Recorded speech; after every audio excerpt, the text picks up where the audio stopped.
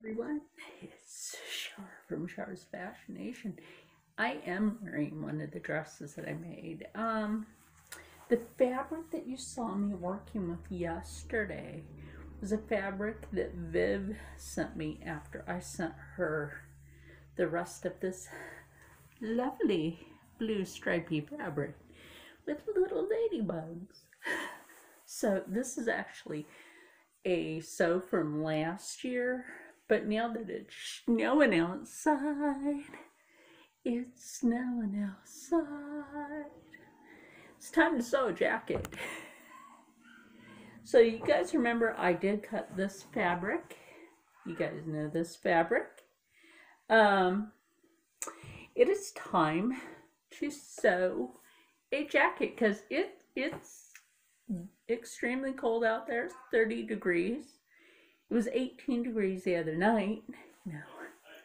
So this is how I'm going to do this is I am going to sew this fabric together first, this lovely Indigenous American print, and then I will sew the denim onto the panel pieces as soon as I get them together, which I think makes sense.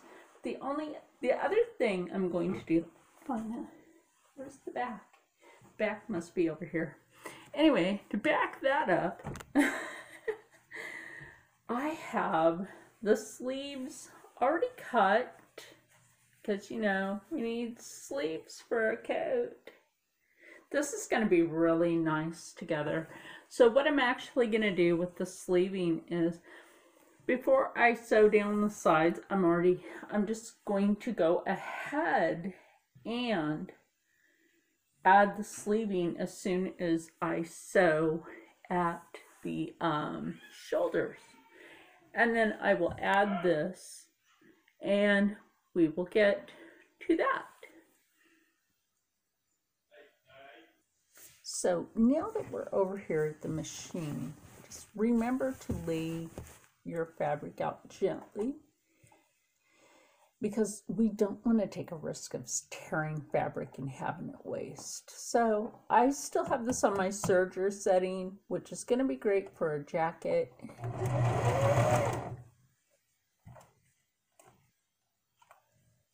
And remember, keep your container for your pins next to you.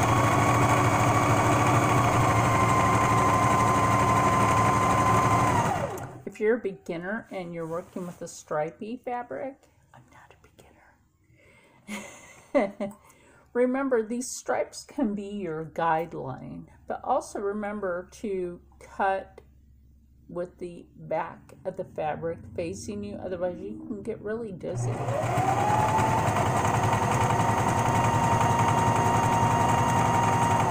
Now, I got really dizzy when I was sewing the Fabric Mart palette panel challenge because of the stripes in the fabric, but I'll tell you what, I ended up making 3 dresses for the panel challenge. They featured my pictures wearing the, you know, garments, and, you know, because I had to try 2 of them on, well, 3, but 2 of them were for other people. So sometimes I do sew for other people. So don't do what I just did. Do not do that. I'm just doing that because I have to repin this. And you don't want to, like, take a risk of accidentally swallowing a pin. You can hurt yourself. So don't do this. Yeah, definitely don't do that. So let's get this back over here. And like I said, follow a line on your fabric. Makes everything go easier. Isn't that fabric beauteous? Bejubious. What am I thinking bejubious? Because, oh, you know what it is? Probably because I have the beautiful eye palettes from Juvia's Juvia's Palace. Jeez. Juvia's Plate.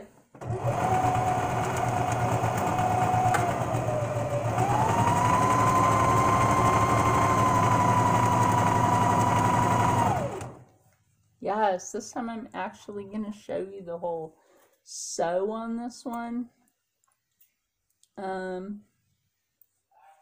Because of the wonderful things it does to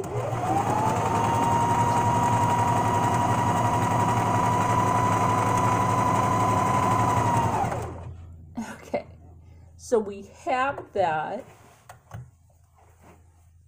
and you know, I still tried to upload like my first sew video for this challenge, and my little laptop is telling me no,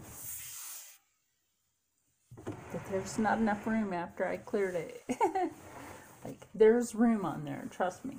So again, a clean hemline, and one that actually goes with the patterning in this fabric. Absolutely. And that's going to look great together. So the next thing we're going to do is pin on the sleeves, get that on here, and now I cut this bigger than it should be on purpose. I'm not too sure if I want to add a zipper. I would have to seam rip a zipper out of an old jacket, and you know, that takes like 2 hours later.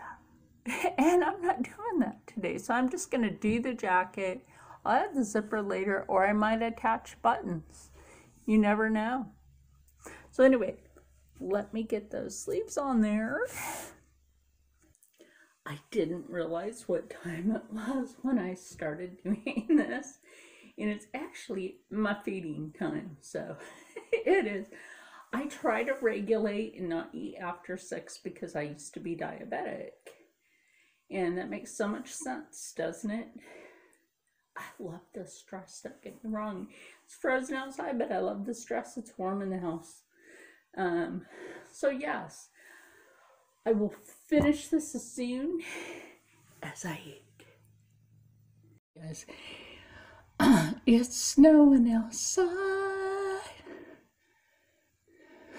Okay, well, I ate something really good. My friend cooks for him and his kids, but since I waited out there because mysteriously his car battery was dead again, mysteriously, we're just gonna say that. It's a new battery, it shouldn't be doing that, and it's hooked up proper, in case you want to know. So I waited for so many hours later. And he knew that I was watching the meat he was cooking while he was at the store, so he invited me to have, like, if you have any military background, you know what an SOS is, and it's not just a signal for help. It's a food. But yeah, anybody out there that knows what SOS is for military food, yeah, I'm so sorry about my hair. You know what? No, I'm not, because sometimes things can make your hair just so crazy. So anyway, since it's cold out there, and he went to the store in a t-shirt, shorts, and flip-flops. He didn't think he was going to be stuck there that long. I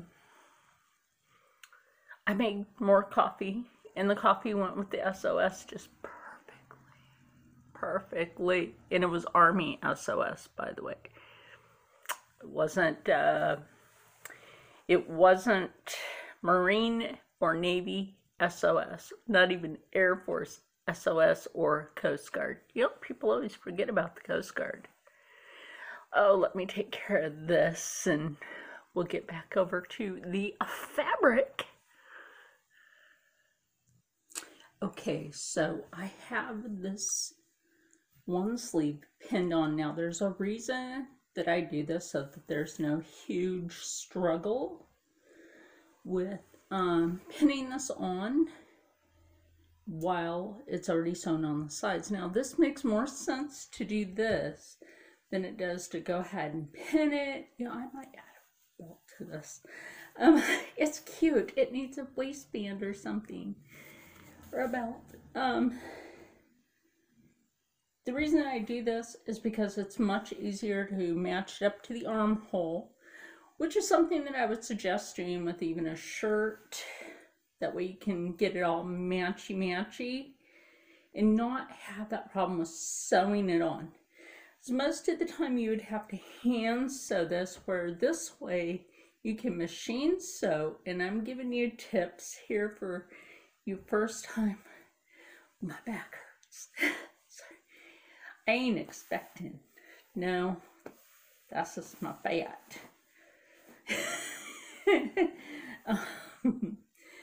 But this dress design would be considered to be one of those baby doll dress designs, but we're not here for that. We are here for this. Like I was saying, this is the better way to get your sleeve to match. Now right here I want to show you something where this part of the sleeve does not match up exactly with how this side fits on there. So what you can do after you get everything sewn is literally correct that piece of fabric or bring it down just slightly and just go ahead and pin it. But other than that, you would have to repin this whole thing. I don't want to repin this whole thing, quite frankly. So we are going to take this lovely right here. And now that we're back over here, and this is one thing I like to do when I come over here to put something on the machine. This is something that I do now because I don't like the thread hopping its way back up, and that can happen. So what I suggest doing is lower your needle into your fabric. Lower your foot, sewing foot that is, and then start with a slow sew.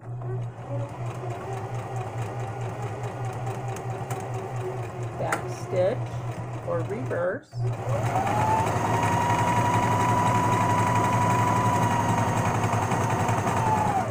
Now you will soon see why I like to do it this way opposed to the other way, which this to me, like I said, makes it so much more simple. Now Viv Mom said she needed to learn something about how to do the cuff once you get everything sewn shut. Viv, I will be showing that in this video. So stay tuned for that.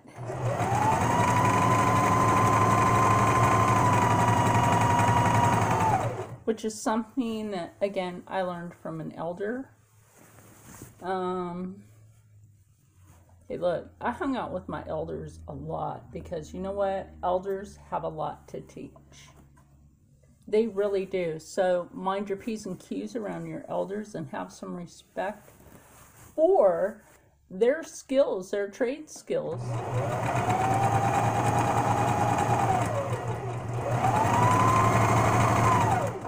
Because their trade skills passed down to you may actually better your life in the long term. So let me get this sleeve.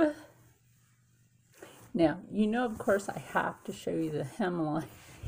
Look at that. Like I said, you know, this is the whole part of learning from other people, their trade skills. Learning a trade skill isn't a bad thing, especially when you can get a hemline like that. And so I'm going to go ahead, pin the other sleeve on, get that sewn, and then I wish I would have left the camera on just now, because while I'm sitting over here pinning, a black shadow blocked out the light up here.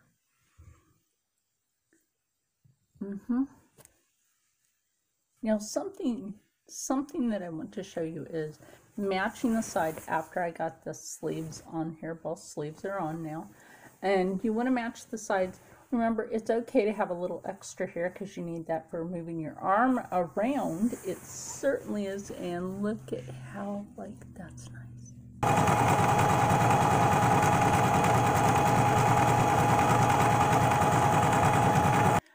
Okay, well, here is a part that Viv wanted to learn. You don't have to put this on here because obviously that's not going to fit. So pay attention real quick, Viv.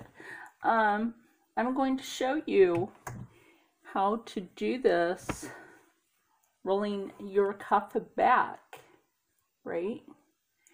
And sewing that on because it does not fit around this part of the machine. Now, I know Viv said she wanted to learn this part. It's really not hard to do. Let me get this cuff right. That could be the only like weird part of doing this, is trying to make sure that your cuff is correct.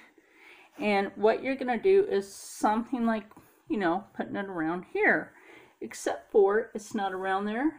Again, this is something I learned from an elder.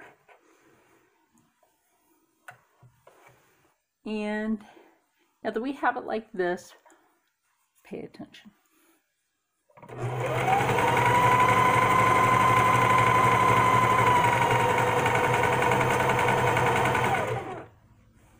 Okay, so basically what you're going to do with this is take it and just hold it in place. For beginners, I suggest you pin it. That way you know that you have it correctly.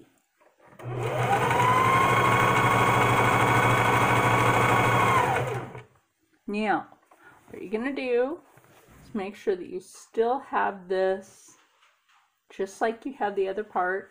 And keep on sewing it around. Just keep on sewing it around, and I will show you the rest of that in a moment. Okay, now you can see this better. So that's what it looks like on the outside. Of course, that's going to be really nice, especially after I clip all this extra back, right? And you have a really nice, clean cuff. Now, that's what I wanted to show you, Viv. I know that it can be better lighting, but it's snowing out there, and again, not the best of lighting. You would think it would be, right? Because snow reflects light. Yeah. Now, I like to try on my garment, which you guys can see I'm basically drowning in this. Excuse me. So what I'm actually going to do before I do anything with this part, and that's why I hadn't touched the bodice part of this yet, is because what I need to do is check how far in I actually need to take this piece, right, on both sides, and then do that so that my shoulder line for this is right here, and that pulls that sleeve upward. Because right now this is very the dropped sleeve and what happened Beetlejuice type moment, which Beetlejuice was on earlier today. Anyway, I caught the end of it earlier. So what I'm going to do is, and this is why you try your garment on, is see how long the sleeve is. I don't mind a sleeve being a little bit long on me, but not like that. Okay, so I'm going to take care of this part, finish this garment up, and then, because like, who wants, like, your hand is, but that did come out nice. Even the seaming. Yes. Yeah, we're getting a collar on here, and it's going to be the front. I've decided, like, the pieces that I cut off are going to be reused for the collar, because I had to take that in. And ow, what, yeah, remember that when you have that over there, woo, that when you go to do the sleeves to take them up a little, there is a design incentive that you have with that, and that was something you will see at the end. So I'm going to finish the collar, see about some buttons for this, and show you that incentive when it's done for that shoulder design, which kind of looks like a Western duster in a way, and that'll go with this. So one moment, please. So here is the finished product. I hope you like this. The only thing it needs now is just like a couple of buttons and that's it. But you know what? This thing is actually done and it fits. So, if I want to, I can add in these lovely pockets that I have right here. I'm not worried about it being the way it is. To me, it's also kind of a like sporty blazer. It's beautiful. I love the print. And it's, you know, kind of weird that I got the print from Wally World, from Walmart. But this is going to be fantastic because, okay, the snow. Wow. It's supposed to snow all night. And I'm not, sorry, this is from the way I'm posing with this. But yes, I love the blue in here. And I love the contrasting colors with it. This is going to be nice around the house, under another jacket. I wish I would have had enough of this material to add a hood to it. That, the next time I go to Wally World, I might get a little more of this fabric. Excuse me, and put a hood on it.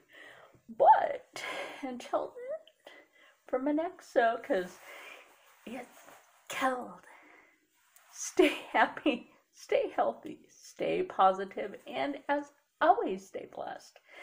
Because there's always a lot of sewing left. And I will see you in the next one.